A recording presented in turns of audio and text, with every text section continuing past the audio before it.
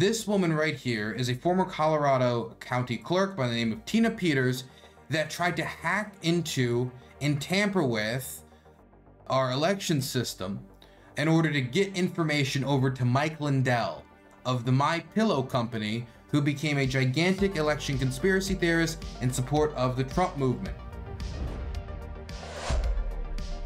And this former clerk, who was supposedly extremely concerned about election security and such, decided to breach our electoral system and violate the very principle that she was trying to supposedly uphold. Let me read you a little bit about the story before showing you the sentencing, because she's been sentenced to 9 years in prison for election tampering.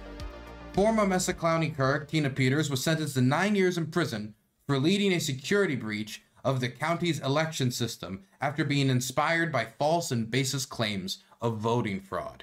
Peters was convicted for giving an individual affiliated with MyPillow CEO Mike Lindell, an ally of former President Donald Trump, access to the election software she used for her county. Screenshots of the software appeared on right-wing websites. She was found guilty of most charges of election tampering and misconduct. Your lies are well documented, and these convictions are serious, District Judge Matthew Barrett said. We're going to read the rest of this, but I want to read about the crime itself, and then we'll listen to the judge, because we got the footage of it. We don't need to listen. Listen to me repeat it. Before being sentenced, Peter took the stand to ask for probation and told the judge she never did anything with malice and believed she was serving the people in Mesa County. I'm not a criminal, and I don't deserve to go into a prison where other people have committed heinous crimes, Peter said. The former Mesa County clerk, who gave a lengthy and emotional speech, told the judge she'd be willing to not talk about elections anymore if sentenced to probation. I really am remorseful, she said. But she cannot say that, like, she's not a criminal, and then what is she remorseful for if she's not a criminal? That doesn't make much sense. Peters became a leading figure, fueling false and baseless conspiracy theories about election fraud after the 2020 election. Since then, Peters had held a number of election denial events with Mike Lindell. I came to Colorado today because you have here in Colorado the key to the whole nation, Lindell said in 2022, because you had a great county clerk, Tina Peters, who did her job. Lindell has not been charged in the case. During Thursday's hearing, election denier Douglas Frank, a Lindell associate, said Peters was among many election officials who were understandably concerned about the election. She's no conspirator. She's a patriot. Matt Crane, the executive director of the Colorado County Clerks Association, testified that Peters' actions have led directly to death threats against election officials in the state. We've seen long-time clerks choose retirement due to flames that Tina has willfully fanned. These people have their jobs made immeasurably harder by what Tina Peters did in her ongoing efforts to fuel the machine that continues to spread lies and disinformation. But most importantly, her actions have contributed to millions of Americans developing a distrust in their elections for no reason. So she joined the Mike Lindell scheme, then tried to breach our electoral system, our election machines, tampering with them to try to give that information to Mike Lindell, the last person you should be trusting with that type of secretive information, and now she's being sentenced for it. Now, she believes that she should be put on probation and allowed to walk the streets. The judge disagreed, and she got 9 years in prison. And I will tell you that if you have been furious about the attacks on our democratic institutions, about the squeezing of election officials with death threats, intimidation, and coercion, if you have been angry about the amount of lies and disinformation spread about our elections in order to try to advance certain political candidates who want to choose their own success and power grabbing over the long-term stability of the democracy that's lasted over 350 years, this great experiment and is often referred to, then this video might just be a little bit of pure bliss. And I'm being blunt, you know, this woman is getting sentenced for 9 years. It's going to be a sad time. But man, if I told you that I didn't feel some amount of justice seeing people who have been fanning the flames that have been undercutting the institutions that are fundamental for a democratic system to function, if I said that I didn't feel something that felt like justice in my chest, I'd be lying. Watch this. here, the defense has, and Ms. Peters in particular, has remained quite defiant, which is her right, but certainly not helpful for her lot today.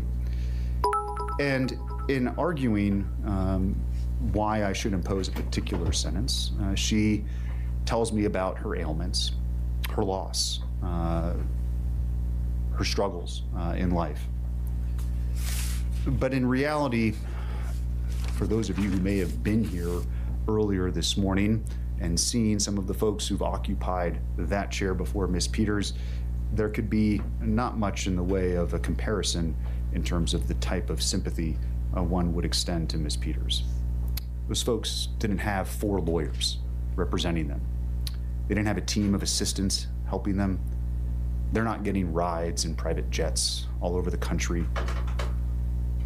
No, the people who sit in that chair suffer, generally speaking, immeasurable trauma in life, struggle mightily with alcohol abuse, substance abuse, mental health struggles, family loss. They come from broken homes. The cards they were dealt were never the cards that you were dealt, Ms. Peters. So when I hear you discuss your husband, who sadly passed away recently, your family struggles, and your son, who served our country admirably and made the ultimate sacrifice, I consider it. And I note too that he honored his oath to the country, something that is not lost on me when considering the circumstances under which you find yourself here. Your age, limited criminal history, and the like are certainly somewhat mitigating. Your ties to the community are what they are, but your reputation at this point is poor because of what you've done here and after. Your lies are well documented, and these convictions are serious. I'm convinced you would do it all over again if you could. You're as defiant as a defendant as this court has ever seen. You don't have those histories of drug and alcohol abuse. There's no lifetime of trauma, not even close to the type of mitigating circumstances I would see from many folks who sit in that chair. No, to the contrary, Ms. Peters, you are a privileged person. Oof. You are as privileged as they come.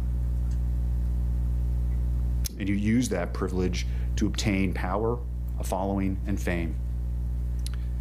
And to be sure, there's no doubt in my mind that it's exactly what you wanted, and it defies all sense of common sense to believe when you suggested to me a few moments ago that you didn't want this attention. No, you crave it, ma'am. And there is no one in this courtroom who would consider that to be anything other than the absolute truth. But to get to the point of what it is that you did here, it's my impression distinctly that you never took your job of clerking particularly seriously. You didn't complete the certification. One scandal after another followed you in your time as the clerk. And ultimately, it was a belief that the echo chamber in which you live couldn't be wrong, among other things, that led you to do what you did here. This thought process, unfortunately, seems to consume so many in our country, regardless of race, gender, political affiliation, or the like, that what it is we hear and think can't possibly be wrong.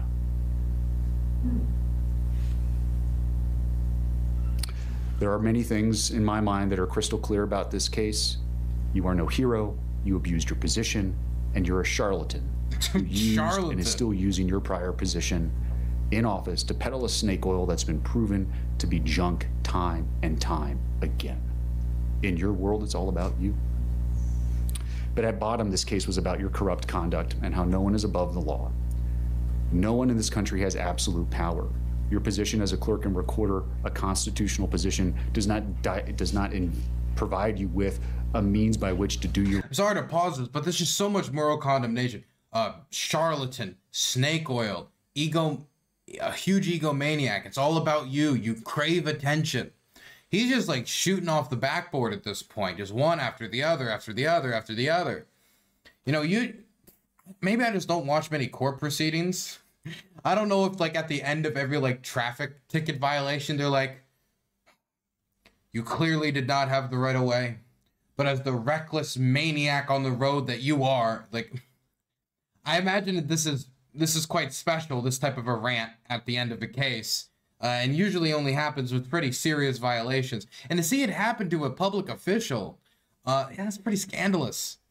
And I mean, this woman was touted around as Mike Lindell as like a hero who just did her job.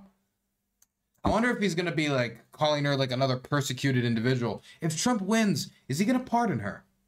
Your own investigation, to not listen to the judiciary, to not listen to the executives higher than you, to not listen to the legislature who sets the law as it may be. This is nonsense. Our system of government can't function when people in government think that somehow, some way, the power they've been given is absolute in all respects. And that's where you fell. You have no respect for the checks and balances of government. You have no respect for this court. You have no respect for law enforcement. And you do not have respect for your fellow colleagues when you were a clerk and recorder who weren't lockstep in your beliefs. Period. Indeed, just weeks before trial, you were apparently doing what I mentioned earlier, that is, over at the clerk and recorder's office where you're not supposed to be, violating the protection order by speaking to employees of that entity with your camera crew in tow.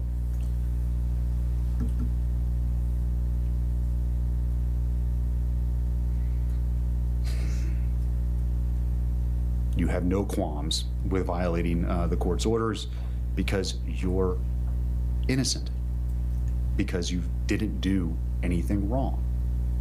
You were just doing your job. You have no problem trying to kick an officer. Your explanation about what happened is preposterous. It's on video.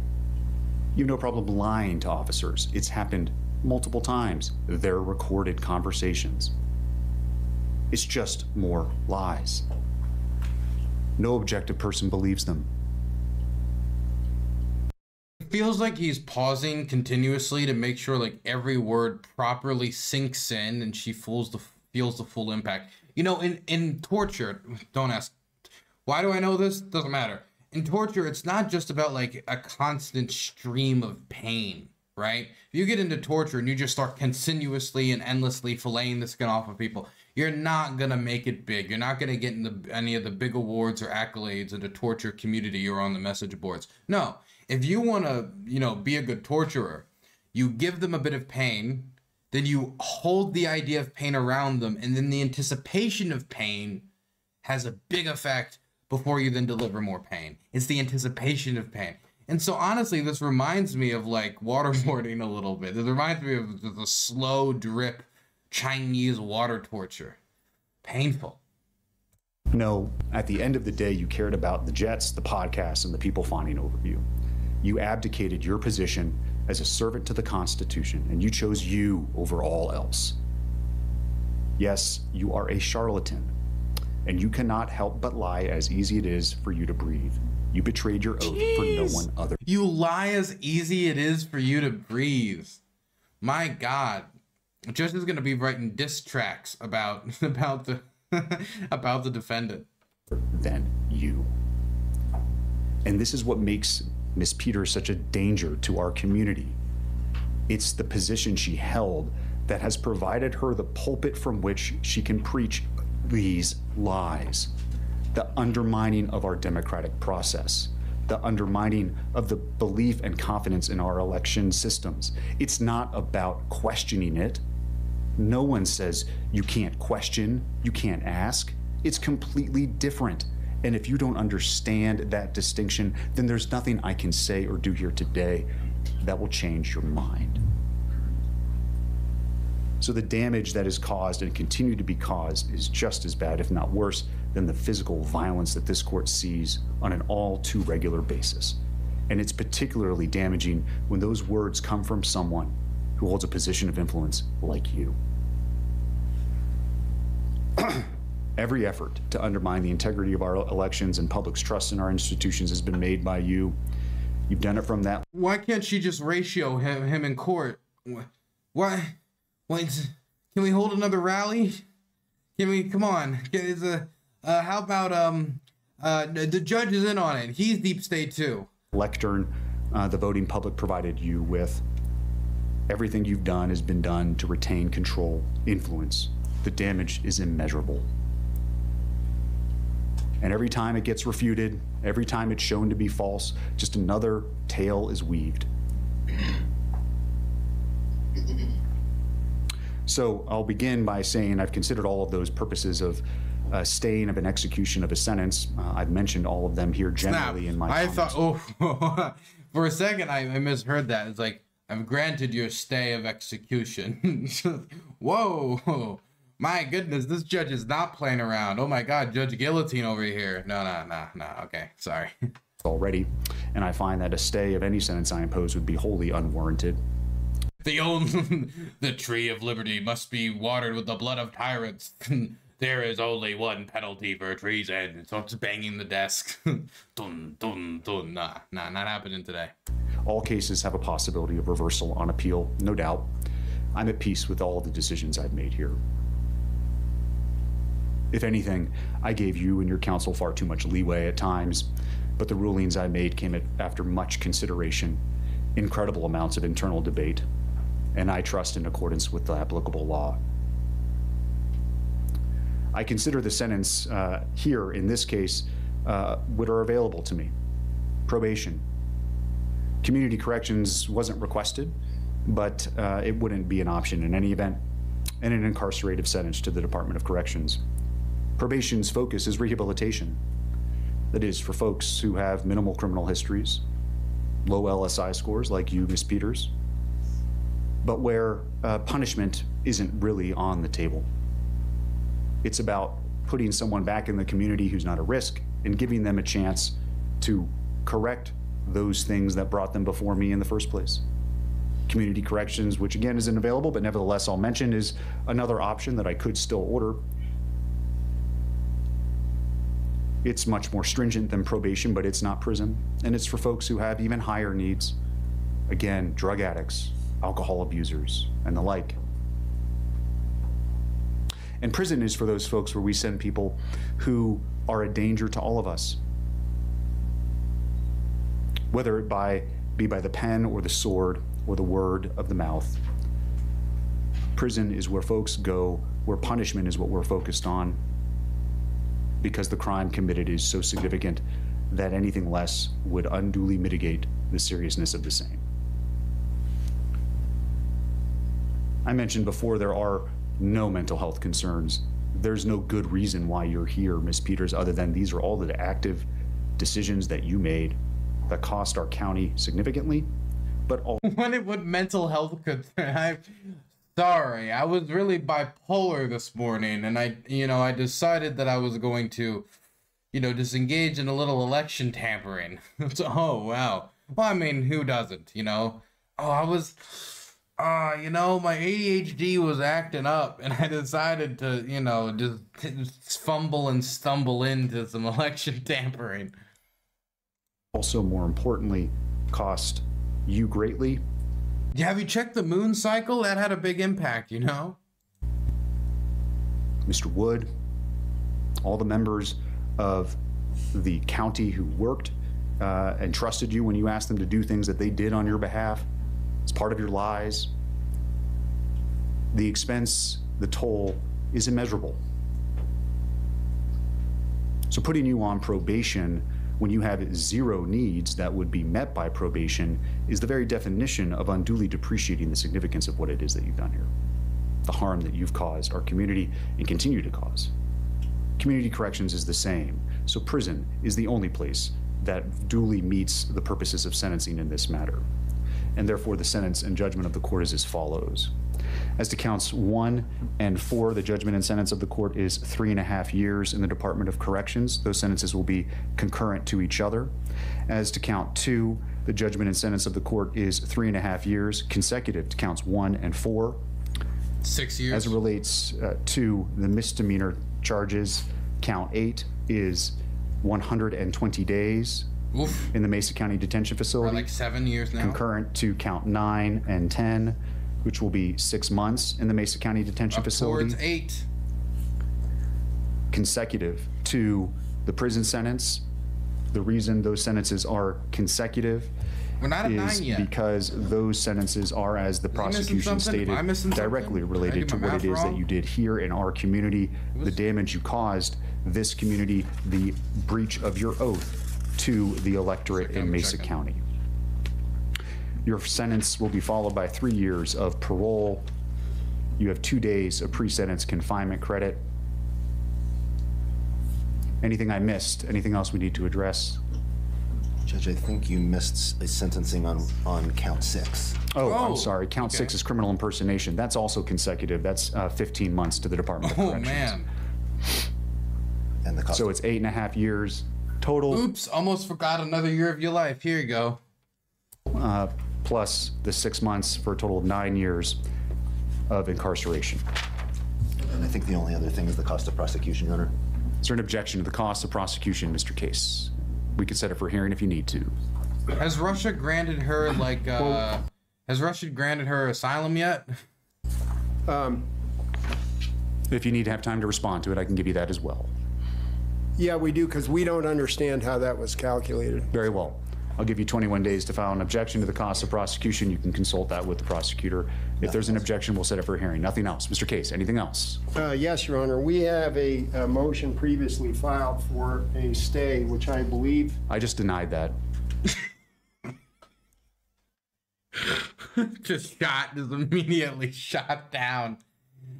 Oh my gosh. Oof. My God, couldn't even get any work. You can't get anything in there. Also, look at this picture I found. That seems to be that woman. There's probably nothing to be concerned about here. It makes sense that Donald Trump would know the county clerk here. Okay. We watched the sentencing and the judge tearing her a new one. But what we did not do is watch what led to the judge tearing her a new one. Because I was pretty surprised to see the judge be so, I would just say, ruthless in tearing her a new one. Calling her a charlatan, you know, calling her just a liar outright multiple times. Just again and again, and just saying, like, he was tearing her up. And I was trying to figure out, like, I understand that what she did was bad and she deserves consequences, but this feels even like a little aggressive for the judge. And so I went and I did some snooping, and this is what I found. And when I said I did some snooping, I mean I scroll on social media, and that's as all good researchers do. And I found this video from Ron Filipowski, he reposted it, of the judge having a back and forth interaction with Tita Peters, where she tries to put words in the judge's mouth, saying that he also agrees that the election was stolen, to the judge's befuddlement. And when you see this type of interaction, you can start to understand why he was so firm. In the machine, whatever it tabulates is whatever it tabulates. No, it doesn't. It changes. You're not letting me finish. Okay, whatever please. it tabulates is whatever it tabulates. My hand vote, my ballot remains the same. They counted those ballots. Did they not? I understand what you're saying, Your Honor. Did they count the ballots? No, the ballot images were changed, and that's what the total shows. Okay, I'll move off of this because I can see that it, you know, I would encourage to read the report number 3. I've read them, ma'am. You've read all of them? I've read those reports. They were given to me at some point, I believe. Good, good. Well, so you know what I'm saying is true. All right, let me move on. It's not funny. My life is on the line here, Your Honor. No, you're the one who's making this allegation that, one, It's I think not it's an funny, and allegation. 2, that I know it's true. You're saying that as if I believe you, and I did not say that. Okay. That is why I made the sound, because it's insulting to me for you to just put that in a record in front of all of these people that I believe something to be true. Okay, and I apologize for that, Your Honor. That wasn't my intent. I do apologize for that. Okay, yeah, I think I understand. My goodness, how do you try to do that? What did she think was going to happen there? This isn't a Twitter debate. We're not in a Twitter space or in a Discord call in some like politics Discord where you could just like, you get a quick zinger in there like, you know, I'm telling the truth, or man, I just wrecked this debate. No, this is a court procession. Did you think that the person keeping the record keeper in the court, like later they'd go to sentence and it'd be like, But Judge, it does say here that you thought that she was right. Oh no, I didn't counteract it. I guess you're free to go. What's the end game here? Is it all performance? Does she just see cameras and immediately think like, okay, it's time to fight? The attention is on her, so she just gets out there and just starts spewing the vile? She's like a sovereign citizen. I mean, the MAGA movement does just kind of feel like, you know, the diet version of the sovereign citizen movement at times. When you start to listen to their electioneering theories. It'll get real when she doesn't have mackerels to pay for protection. I like how he talked about other people that have sat in that seat and she had a team of lawyers. It's true. He's talking about like he's seen so many drug addicts. He's seen so many abuse victims. He's seen so many people so poor and who have had a rough upbringing to a point that you'd expect to see them in there because of the conditions that led to them being there. This is, of course, not taking away any responsibility. But, I mean, there's a difference between a druggie or drug addict, you know, going and stealing to feed a habit, and an elected official lying and engaging in election interference. Like the conditions that one is doing it to feed a sickness, the other is doing it to feed their ego. It's a totally different scenario. She reminds me of my mom arguing with the judge in divorce court. I am so sorry, Abigail. Somebody gift her a sub. They're not sending their best. You're right. They aren't sending their best. They aren't.